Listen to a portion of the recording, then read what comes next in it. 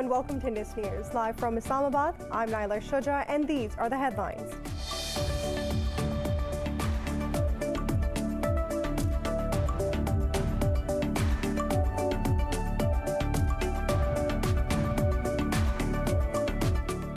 U.S. President Joe Biden's administration has imposed its first new sanctions on Iran, targeting 2 interrogators for alleged abuse of prisoners. The sanctioned officers of Iran's Revolutionary Guard Corps will be banned from visiting the United States. At a briefing, State Department spokesperson Ned Price said Washington is committed to promoting accountability for those responsible for human rights violations and abuses.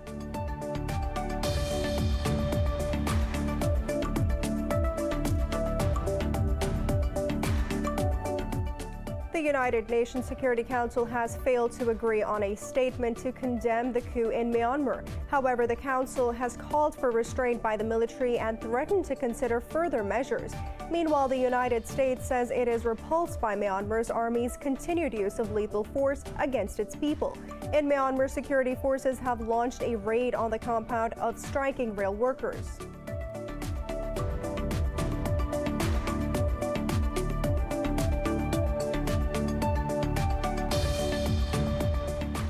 Nigerian special forces have killed 33 Boko Haram fighters in clashes in the country's northeastern Borno state. Nigerian media said 2 members of the armed forces have also been killed, while 7 others are wounded.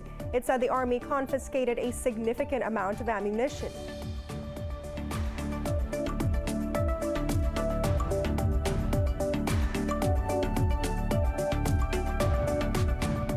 Pakistan is set to start vaccinations of people over 60 years of age from today. The country has registered over 1,700 new cases and 43 deaths overnight, while the tally climbs to 13,300. Meanwhile, Brazil has reported nearly record 1,972 deaths in a single day, as its fatalities cross 268,000. Globally, the virus has claimed more than 2.6 million lives and infected over 117 million people so far.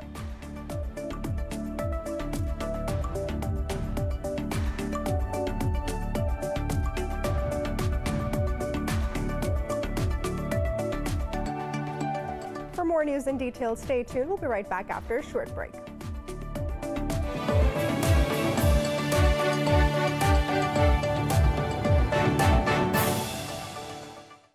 Welcome back. U.S. President Joe Biden's administration has imposed its first sanctions on Iran, targeting 2 interrogators for alleged abuse of prisoners.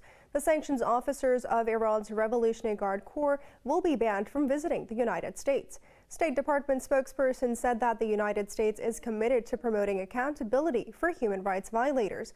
At a briefing, Ned Price also said permanently barring Iran from obtaining a nuclear weapon is in the United States' interests. The move comes as the United States and Iran are at an impasse over efforts to return to a 2015 nuclear deal. Price also said stopping Iran from developing a nuclear weapon is in line with the U.S. interests, which it will pursue.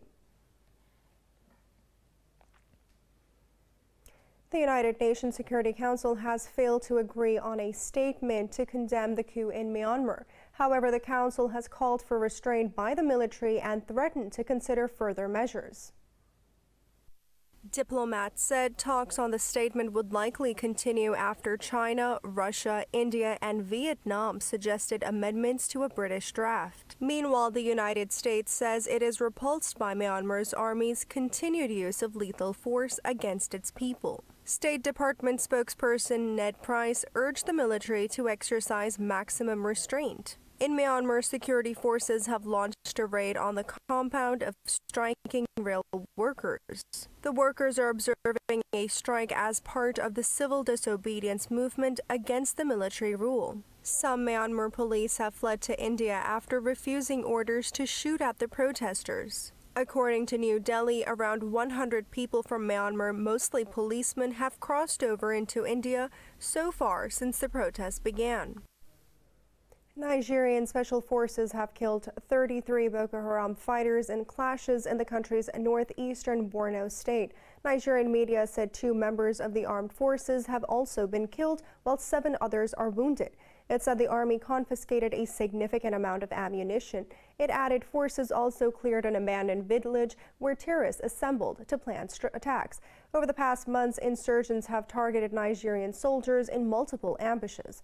Boko Haram and its offshoot terrorist organization have killed thousands and displaced millions in northeastern Nigeria. The United Arab Emirates says U.S. sanctions on Damascus are making it more difficult to settle the Syrian conflict. The UAE's Foreign Minister Sheikh Abdul bin Zayed Al Nahyan held a press conference along with his Russian counterpart in Abu Dhabi. He called for the return of Syria to the Arab League after almost 9 years of war. The foreign minister said the government and private sector could play a role in returning Syria to normal. Meanwhile, Sergei Lavrov said Russia supports a political settlement in Syria as well as in Libya and Yemen. Russia has invited Pakistan to a meeting on the Afghan peace process being held in Moscow on the 18th of March. Last month, Russia's presidential envoy for Afghanistan, Zamir Kabulov, visited Pakistan and discussed Moscow's plan to hold this meeting. Russian state media quoted Kabulov as saying that the United States, China, and the Afghan parties have also been invited. Earlier, Islamabad announced its backing for Moscow's efforts for peace and reconciliation in Afghanistan. The planned meeting coincides with the renewed American push to accelerate the peace process. Earlier this week, U.S. envoy Zalmay Khalilzad met Army Chief General Qamar Javed Bajwa. Both sides stressed the need to accelerate to progress towards the peace in Afghanistan. Turkey says it has neutralized 25 militants of the Kurdistan Workers' Party in northern Iraq. In an interview, Turkish Defense Minister Hulusi Akar said that the militants were targeted in an air operation in the Hakkari and Kandil regions. Hulusi Akar said Ankara continues its struggle against all threats by PKK and ISIS. He said Turkey is determined to save its people from the scourge of terrorism. Ankara holds the fighter group responsible for the deaths of some 40,000 people in a 30-year terror campaign. Brazil has reported near a record of 1,972 deaths from COVID-19 in a day as its fatalities crossed 268,000. Globally, the virus has claimed more than 2.6 million lives and infected over 117 million people so far. The issues related to the coronavirus vaccine, such as inequitable distribution and politicization, are increasing by the day. People's Vaccine Alliance said rich nations are inoculating one person every second, while a majority of the poorest nations is yet to give even a single dose. Mexico is turning to China to fill a vaccine shortage a week after the United States ruled out sharing vaccines with the country in the short term. Meanwhile, the United States House of Representatives has cleared President Joe Biden's $1.9 trillion coronavirus relief bill for a final vote. The House voted 219 to 210 along party lines to advance the bill for a final vote. Commenting on changes to his relief program, Biden said the aid has reached smaller businesses, plus women-owned and minority-owned firms. With this new program, and we're going to continue this, by the way, it's not only, you've been the only businesses with fewer than 20 folks to apply in the last couple of weeks. But now we're going to keep the focus on it because a lot of minority-owned businesses, women-owned businesses are increased significantly by 20 and 15%. In Europe, drug maker Johnson & Johnson has told the European Union that it is facing supply issues that may complicate the delivery of 55 million vaccine doses to the bloc. Meanwhile, British lawmakers say the United Kingdom's COVID-19 test and trace system has not yet proven its worth. The Parliament's Public Accounts Committee decreed the unimaginable cost of the program, saying there is little evidence of its overall effectiveness. Over in France, the number of COVID-19 patients in ICUs is at the highest level since the end of November. What is worrying is that the pressure and the limit being reached is mainly on the intensive care unit beds. There's still a bit of leeway, but ICU beds in our region and a few other regions, we are starting to reach the limits of saturation. This disease is still killing around 10,000 people every month in France. So this is a serious disease. The daily infections in Turkey rose to 2-month highs more than a week after President announced an easing of measures. Palestinian Prime Minister Mohammed Shtayyeh said hospitals are overfull with ICUs operating at 100% capacity with coronavirus patients. Pakistan has begun the second phase of vaccination against coronavirus. Authorities say the vaccinations of people over 60 years of age is being started from today. The country has registered 43 deaths overnight, with the tally climbing to 13,300. The health ministry reported over 1,700 new cases since yesterday. It has confirmed over 595,000 cases in the country so far. Meanwhile, more than 565,000 people have recovered to date. However, the active cases remain around 16,000. The United Nations Human Rights Office says Swiss burqa ban is problematic, a form of human rights perspective, and deeply regrettable. UN High Commissioner for Human Rights Ravina Shamdasani said this in a press briefing. Shamdasani said arguments in favor of such bans in the European countries question the free agency of women who can wear face coverings. She said vague justifications on the decision cannot be considered a legitimate reason for such an invasive restriction of fundamental freedoms. She said banning the burqa will further lead to women's marginalizations and exclusion from public life. On Sunday, Swiss lawmakers accepted a proposal to outlaw face coverings in public spaces. The United States says it is reviewing former President Donald Trump's designation of Cuba as a state sponsor of terrorism. However, the White House said a broader Cuba policy shift is not currently among President Joe Biden's top priorities. White House spokesperson Jen Psaki said a careful review of the Trump-era's policies decisions is underway. Talking to reporters, Psaki reiterated Washington's commitment to making human rights a core pillar of U.S. policy. She added a guiding principle for Cuba policy will be support for democracy and human rights. The Trump administration returned Havana to their list of U.S. state sponsors of terrorism 9 days prior to its exit. Clashes between security forces and the participants of a march against police violence broke out in Greece's capital, Athens. The police said a cop has received serious head injuries, while 2 other officers were also hurt. Youths organized the protest after a video on social media showed police beating a man with batons. The police said more than 5,000 people marched through the residential area of Ni Simirni. The protesters threw firebombs and stones at the police, who tried to repel them with water cannons and tear gas. The police said they detained 10 people on suspicion of taking part in the riots. Portugal's President Marcelo Rebelo de Sousa has been sworn in for his second term as head of the state. The inauguration came with a message of hope after a year of the pandemic. At his swearing-in ceremony, de Sousa pledged to defend, comply, and enforce the Constitution. Addressing the parliament, he said his mission will be to end fear and restore confidence in the people. De Sousa expressed his desire for the next 5 years to be more a reason for hope than disappointment.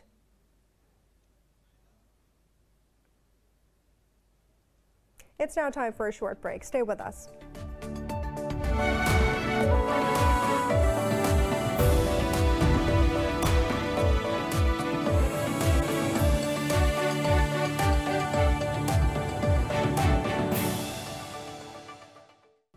Welcome back. Buckingham Palace says the race issues raised by the Duke and Duchess of Sussex are concerning and taken very seriously.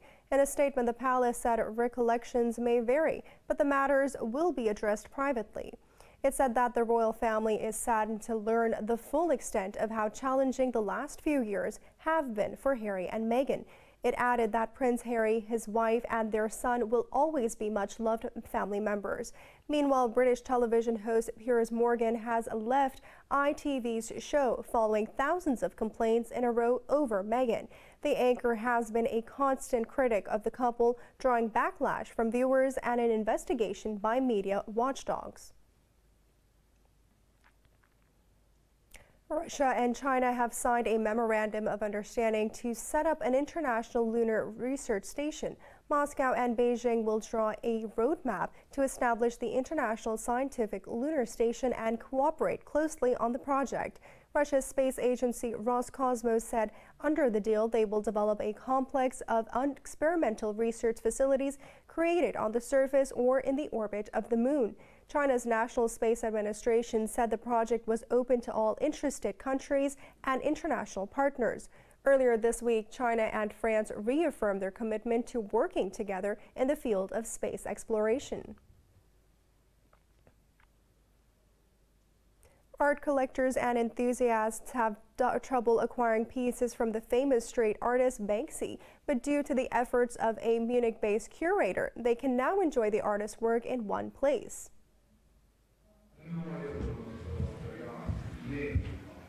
Little is known about the identity of Banksy, but even anonymously, he has earned worldwide acclaim for his witty, subversive street art. Spread throughout the country and sometimes removed by property owners or the state, Banksy's art is not always accessible. After extensive efforts, Oliver Foster has now gathered what he calls the most extensive collection of the artist's work. So we have around more than 100 artworks that involve installations, prints, sculpture, mapping. So the whole idea that we have it is just create a whole experience to you to understand the whole job of Banksy. So the most important thing is like you come over here and discover how Banksy developed all the speech around like the whole career that he had. Comprised of available prints and lovingly reproduced installations, Foster wants to allow as many people as possible to see Banksy's development as an artist. For viewers, there is a mix of world-famous and the lesser-known, including Girl with Balloon. This was originally painted as a mural on London's Waterloo Bridge. An original painting of the work shredded itself with a mechanism hidden in its frame moments after selling for more than $1.4 million in an auction in 2018. I really think like the whole message about Banksy is like we need to be more humans. This society right now is very weird for me. So we are in the cutting edge moment, like humanity. We can see all the changes and all the bad things that we made it. And I think Banksy is the best way to make a reflection about this and thinking about it. The Munich exhibition runs until May 2nd under the usual coronavirus restrictions. Movies Nomadland and Rocks are leading the nominations of this year's British Academy of Film and Television Arts Awards. The recession drama and coming-of-age story each have 7 nods. Virtual nominees with no audience, but BAFTA promises to offer 2 award shows this year, as the organizers say they're determined to celebrate film.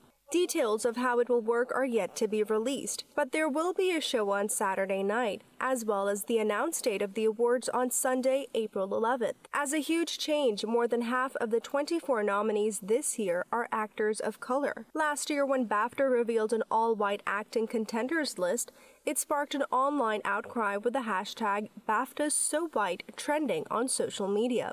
The backlash led BAFTA to conduct a wide-ranging review, resulting in expanded membership. This year, there is a new long list voting round and an increase in all 4 acting categories and Best Director to 6 nominees from 5. So the long list, by its very nature, was quite a long list of names, and the nominations were taken from that. But at every stage, it was about levelling the playing field, not guaranteeing a nomination. And that was really important to us that, as I say, it's people are getting through on merit because they are excellent films, excellent performances.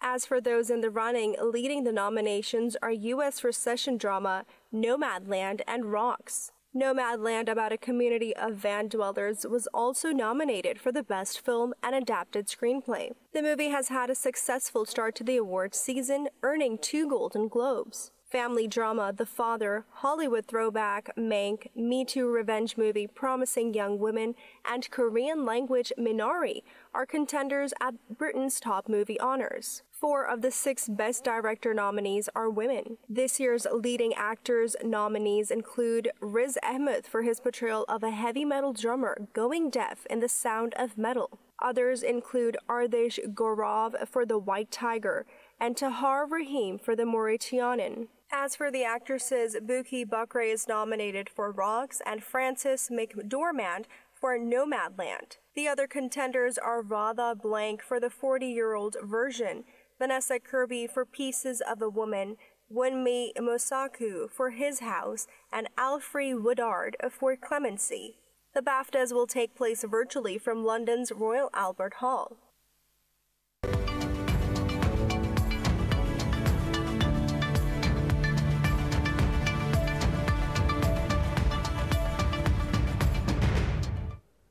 Stocks in the Asia-Pacific are trading mixed following a rally from major tech companies. Overnight, Wall Street's benchmark S&P 500 index gained 1.4%, led by gains for Apple, Amazon, and others. Traders evaluated the biggest jump in the Nasdaq 100 since November as it surged 3.7%. Hong Kong's Hang Seng led with the gains of 1.7%. Mainland China's Shanghai and Tokyo's Nikkei 225 also advanced, while South Korea's Kospi retreated. Australia's ASX 200 gained marginally.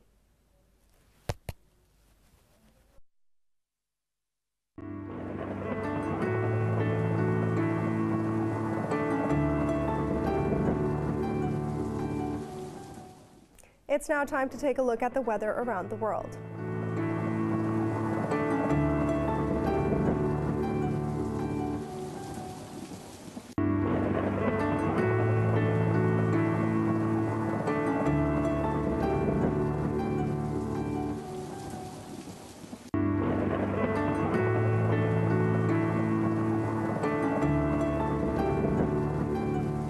For the latest news updates, you can follow us on our social media at indus.news.